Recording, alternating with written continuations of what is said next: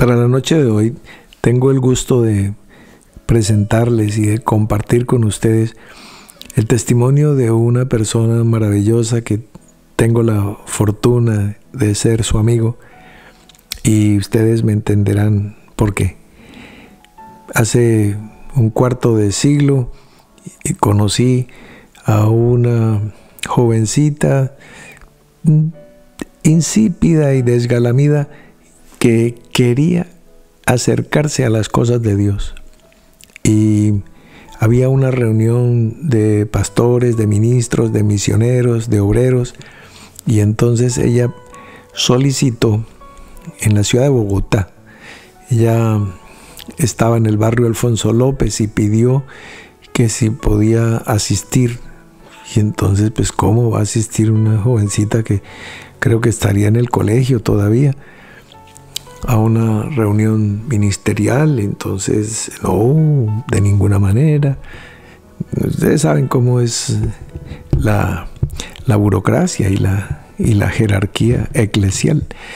Entonces, ella no se resignó con el no y pidió que la dejaran asistir a esa reunión como ujier para servir agua, tintos, aguas aromáticas, para servir a las mesas y poder escuchar la palabra de Dios. Eso para mí fue una tarjeta de presentación y una credencial de lo que venía a futuro. Evidentemente es que eso es así. Mi abuela decía que al que se lo va a llevar el diablo, desde chiquito no reza. Y de la misma manera, el que es de Dios, las palabras de Dios oye desde el comienzo y la busca, la procura. Y esta muchachita llegó tímida por ahí, por los rincones, mirando como un cervatillo, y bueno, sirviendo los tintos y poniendo atención. Pues claro, ahí van a ustedes a ver el desarrollo integral, el testimonio completo de una persona que se convirtió, como cada una de todos los testimonios que estaremos escuchando, en el líder, el caudillo, la cabeza de su tribu, de su clan, de su familia, de su conglomerado, de su nación, creyendo en el Señor Jesucristo, no siendo salvo solamente la persona, sino todo su núcleo familiar. Entonces, como la historia de Rahab en Jericó, introduciendo en su apartamento, en su morada, con esa cinta roja, espiritualmente estamos hablando, a toda su familia. Y es así como esta hermana que presentamos hoy se llama Luzdari Ramírez. Entonces, su señor padre, que ya partió a la presencia del Señor, con la satisfacción de saber que se fue creyente, lo mismo que su señora madre, que está con nosotros, y sus hermanos, y bueno, toda su familia. Ella creyó en el Señor Jesucristo y fue salvo, ella y toda su casa. Y bueno, no me voy a alargar ni a fatigarlos, porque pues es mejor que cada uno se presente a sí mismo. Yo solo hago una pequeña introducción para que no entren así en frío, con mucho gusto, con mucho cariño. Y aquí está, delante de todos ustedes, delante de los ojos que Dios les dio ese discernimiento para que entiendan, vean, perciban, lean si aquí hay un mal elemento o es una obra preciosa, lo que se vio antier, que escuchamos a Lilianita Mora, ayer que escuchamos a Francisco Sánchez, hoy que vamos a continuación a escuchar a Luzdari Ramírez. Sí, pongamos atención. Mañana vamos a escuchar otro amigo muy interesante, no les presento, adelanto. El pueblo de Dios tiene un polígrafo en su corazón y puede percibir la verdad o la mentira. Solamente miren a los ojos a cada uno de los líderes que van a estar hablando y digan, sí, es verdad, es real, son seres, son hechos de los apóstoles, siglo XXI. ¿Realmente Dios se mueve así entre nosotros? ¿Está produciendo testimonios en hombres y en mujeres, en ricos y en pobres, en blancos, en negros, en personas con mucho estudio o apenas empezando a estudiar, o independientemente? Dios ve el corazón con que tú te estás acercando. Y entonces, bueno, sin más, sin preámbulos y sin alargues, Luzdari Ramírez con ustedes. Un saludo muy especial para todos. Mi nombre es Luzdari Ramírez López, tengo 42 años, nací en Marquetalia, Caldas. La mayor parte de mi vida he estado en Bogotá. En el año de 1997 escuché el Evangelio en este ministerio. En el 2012 asistí a mi primer giga. Allí el hermano Alfredo me recomendó estudiar. ¿Cómo podría yo estudiar si ya habían pasado 17 años que había terminado el bachillerato? Habían pasado los 30 años, me sentía vieja para entrar a una universidad. Era lo que pensaba mientras el hermano hablaba.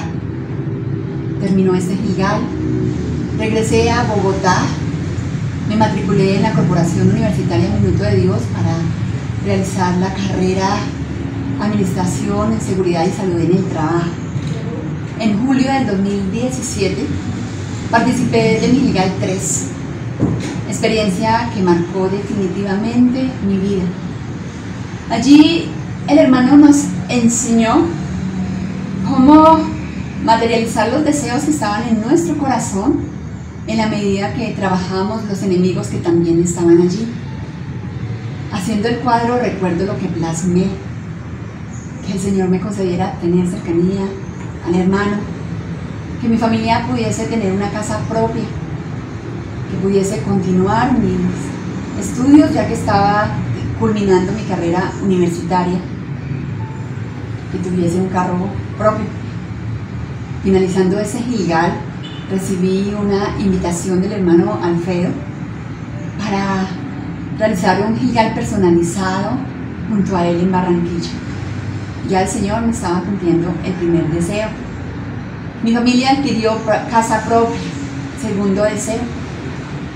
Estando en Barranquilla, el hermano me recomendó nuevamente tocar la guitarra, aprender ese instrumento, realizar un curso de locución, como siempre el hermano ocupándose de todos los detalles, y lo hice. Me desplacé a Bogotá. Allí se me abrió una oportunidad para ingresar a la Universidad Baja California a distancia para realizar una especialización, continuar la maestría en educación y actualmente me encuentro haciendo un doctorado en educación. En el año 2020, estando en la localidad de Bucaramanga, en una regional a la que llamamos Comuneros, con un equipo maravilloso, iniciamos la iglesia en la nube, bajo la dirección de un solo pastor.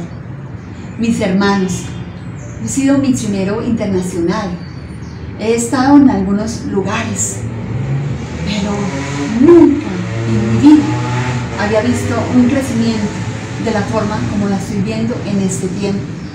Empezamos a duplicarnos, pasamos a 1000, llegamos a 1500, 2000 y hoy somos 3000 hermanos en esa regional. Conté con la fortuna de que mi familia haya sido alcanzada por el Evangelio, gozando de la bendición de Dios en salud, en cubierta, en la parte económica. Igual en mi vida recibí una llamada de la alcaldía de Bucaramanga para un empleo, y no lo digo por arrogancia ni por altivez, pero no lo necesitaba porque Dios me estaba bendiciendo, pero como siempre es fiel, dándonos medida apretada, remecida, abundante. Así ha sido mi vida en este tiempo y la vida de muchos hermanos, de la cual estoy siendo testigo de la bendición de Dios sobre sus vidas, de las reconciliaciones, de las restauraciones de hogares, de la liberación de muchos hermanos, de innumerables portentos, milagros.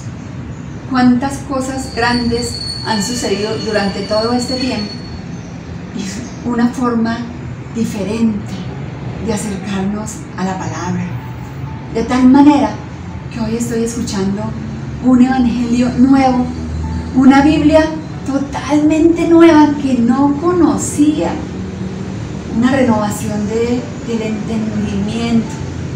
Todo esto gracias a ese pastor, nuestro hermano Alfredo Peña, quien incansablemente, de día y de noche, nos ha ministrado con paciencia, esperando por cada uno de nosotros, y un vaso lleno de fuego y de pasión, como nuestra hermana Paloma, que nos ha mostrado con su testimonio que se puede alcanzar todo lo que parece imposible para nuestras vidas. Muchísimas gracias, hermano Alfredo, muchísimas gracias, hermana Paloma. Hoy estoy convencida que no importa la edad, no importa la condición, solamente si estamos escuchando atentamente y haciendo conforme se nos está hablando, vamos a materializar todo eso que se nos ha negado y que está aquí en nuestro corazón. Un abrazo, mis hermanos.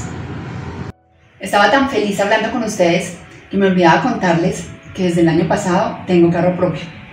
Así se cumplieron los deseos que plasmé en aquel cuadro que nos enseñó el hermano Alfredo.